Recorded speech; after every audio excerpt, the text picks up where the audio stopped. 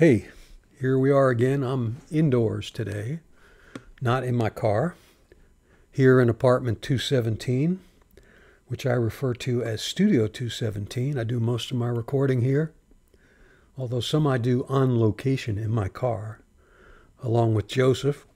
Joseph's not here today, of course. He's a Sphinx-like character, if there ever was one. Been that way for more than 2,000 years. Anyway, we did this yesterday. I made a mistake. I said the title of this song, it's Ain't It Just Like Me, reminded me of a song by Dave Clark 5 from the 60s, Just Like Me, but I had that wrong, and somebody would tell me that, and I didn't want to be told, so I caught it, and I'm doing it over.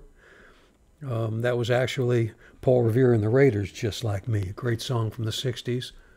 So anyway, we're going to do this one now, indoors, and it's dedicated to Sarah McLachlan. Thanks for listening. Here we go. 1, 2, 3, 4.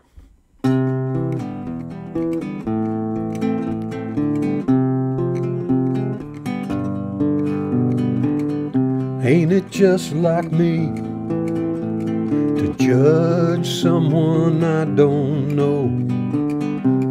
I fell in love watching her videos.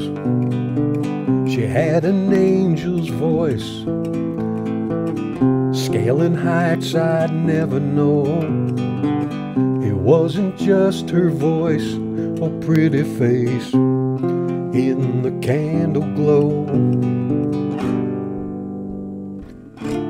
It was the way her eyes closed with emotion, her face and hands catching the overflow.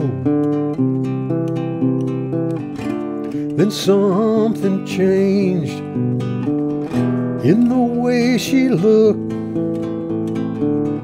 She'd become so much more sensual. She'd become more sexual. I didn't take it well. I blamed it on her management. Unpainted beauty never sells. They said, give us more excitement. But then I wondered, what if the changes came from her? The makeup, clothes, and flirty attitude. So I started unraveling the mystery. How could I be so hurt by fantasy? Miles and miles away, I realized it was something I could control. Being so quick to blame someone else, someone I don't even know.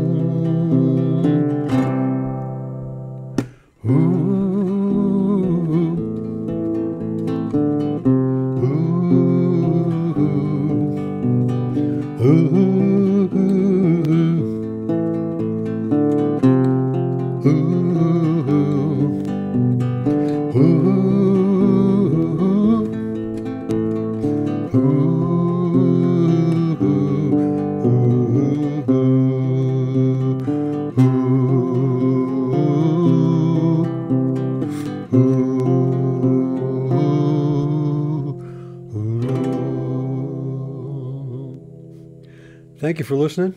Come back soon. Got plenty of songs on YouTube. Just search for me by name, or go to Spotify and hear all my studio songs there. See ya.